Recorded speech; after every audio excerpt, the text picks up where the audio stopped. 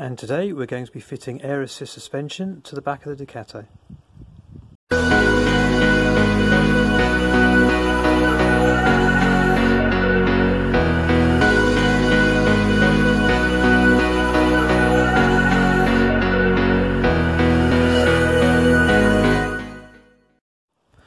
Morning. Right, today's job we're going to be fitting this air suspension kit to the back of the van.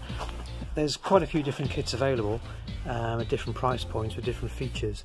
I've gone for this one, which is an eBay kit, but with branded airbags, which is the most important thing, and with two air pressure dials and fillers. I haven't gone for one with a compressor because we've never had them before, and literally we're just going to get it to give it a nice ride and then leave it alone. We're not the sort of people to fiddle every time you fill up with water or to try and self-level on a campsite. We never have in all our days camping, so we never will. So we're just not going to bother putting in a dedicated compressor. This kit did only come with a single gauge. It was supposed to come with a T-piece, so you had one pressure for both sides. But we asked them just to provide two independent meters, pressure gauges, so we can control left and right balance. We've got no idea when we build the van if we're going to be left or right heavy, but this way we can sort of balance it out a bit. There's only 6 bolts, so usual question, how hard can it be? We don't quite know. I might regret putting the tow bar on because I'm going to crack my head on it, I'm sure. But in theory, what we do is remove these yellow bump stops or suspension helpers and then clamp in the new system.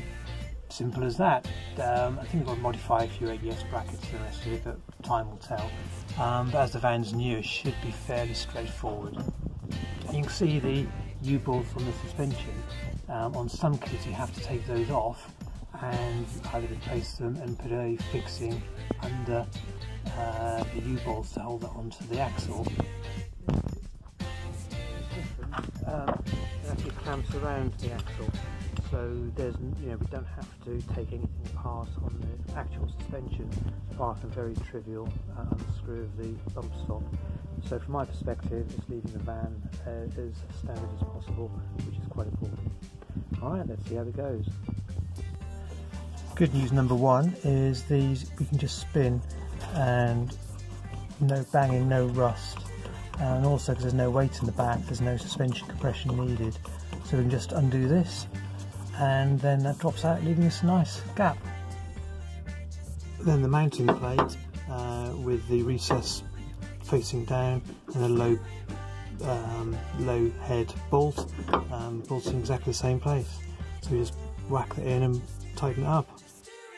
On the new vans, there's this bracket which holds the ABS sensor clip is too low, so the airbag can actually hit it. And on this one we just need to modify it and basically hacksaw the bottom of this bracket off. So this is the ABS cable, so all we're just going to do is basically probably move it around, put a sheath on it of some sort, some conduit, just to protect it from rubbing, and there is a brake pipe here.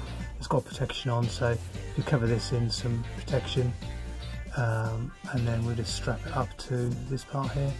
That'll be nice and safe and out of the way. And then we just screw on the mounting plate onto this hole, do it up, happy days. And there's airbag 1 in place, ready to tighten up. So we've just got a couple of bolts that need tightening up here, and then on the front side these 6mm hex keys do up. And it's very hard to show, but it just clamps up around the existing clamp. Very clever, very neat, and absolutely no harm at all to the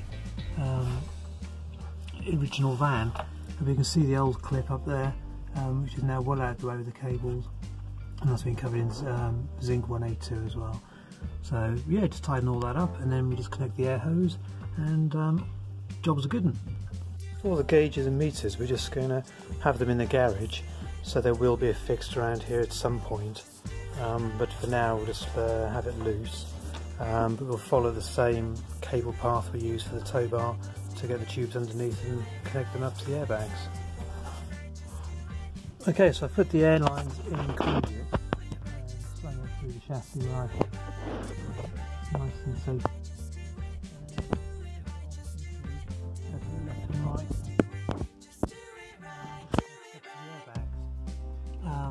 Seems pretty straightforward. It seems to work, and obviously we've got enough slack here to cope with suspension movements without getting strain on anything. Now, yes, it's all pumped up on 30 psi. They're nice and firm, and just make sure it didn't go down overnight. But pretty straightforward. Nothing really unexpected. With the airbags clear all the brackets. Yeah, happy days. One of those jobs that went as well as you'd hoped. Anyway, that's how to fit some airbags.